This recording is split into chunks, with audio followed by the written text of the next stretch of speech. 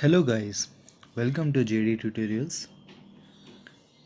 This is the part 4 of creating Azure Resource Manager bot. Let us see all the part which we have already covered. First, we had seen creating a service principal in Azure using PowerShell. Then we saw how to get Azure Access Token using Postman. Then third one, call Azure REST API using Postman. In this video, we will learn how to get Azure Access Token using C#. Let's get started. Open your Visual Studio, create a new project. We'll be getting the Azure Access Token using the console app. Select the console app. I'll give the project name as Azure AAD and I'll keep all the values default and create the project.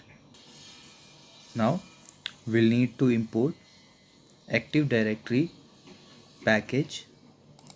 Right click on dependencies, manage NuGet packages, browse, and I'll give the package name, that is Microsoft.identity. Yeah, I think it's there already in the drop down. Yeah, so this is the package name, Microsoft.identity model.clients.active directory. I'll install the latest version.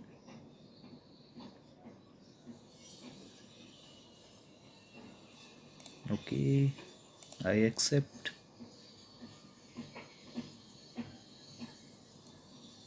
Fine, we have installed it. Let us import in our program.cs file using Microsoft.identity model.clients.active directory. Yeah. Now let us call our method which will get the access token.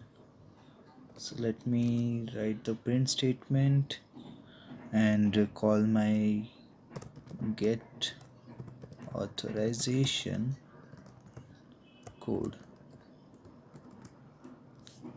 and let me create this method, generate method, and I'll give the return type as string because this access token will be in the string format. And yeah, let us remove this throw exception and let us create an object of client credential.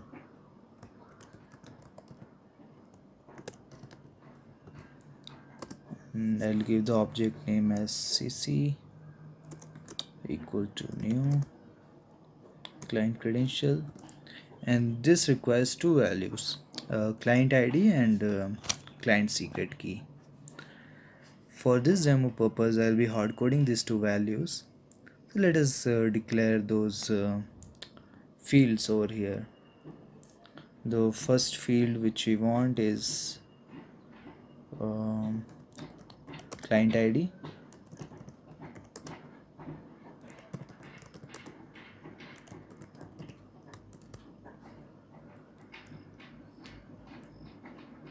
and I'll give the value later. Currently it's the empty string, so let us copy this again because I'll be using this one. This is my client secret. This will be my tenant ID. Yeah, fine.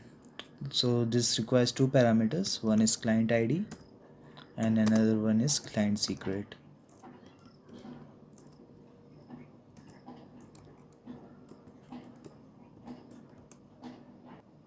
Now let us create a context.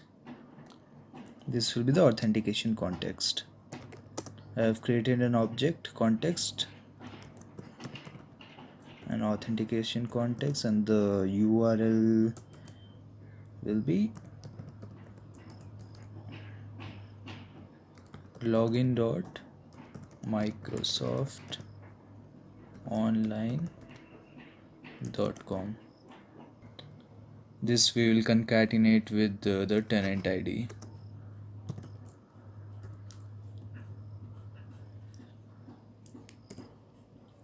If you go to your Azure Active Directory in Azure portal, and if you click on the endpoints button, you'll find this URL already present. So that URL will already be consisting of the tenant ID.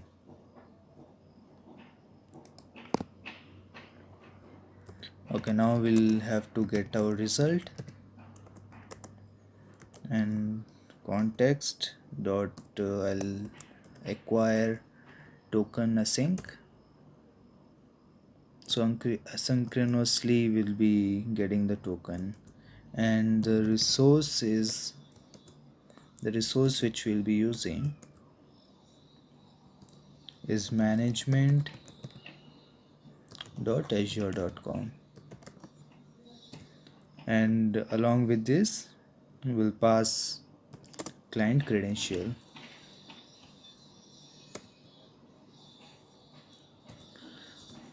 Now suppose if anything wrong have happened, like we are not getting a proper result, we are getting some null value, we need to throw some exception. So I'll just write if result is null,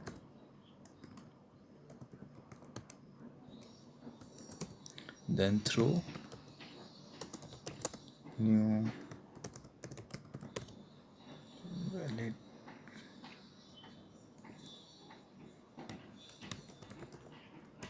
operation exception with a message failed to get the access token.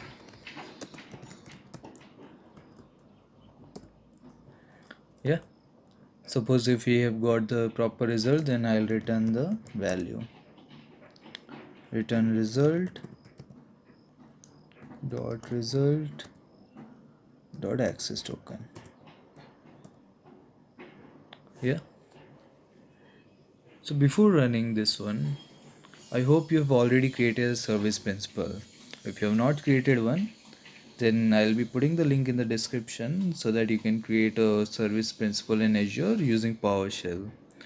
So that would be the prerequisite, because all the values which we are going to put over here will be coming from that service principal. Since I already have those values, I'll be just giving it over here. Let me just write the app ID first.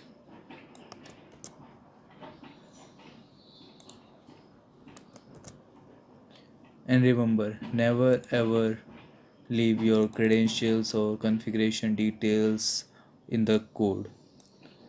You'll have to always use Azure Vault, or you can either use this app settings.json file. This is just for the demo purpose. I am giving all these values over here. Yeah, we have given all the three values: client ID, client secret, and tenant ID. So let us run our program. Go to debug, start without debugging. Cool, we got our access token. Now use this access token to call other REST APIs. That will be seeing in the next set of videos. Yeah, thank you so much.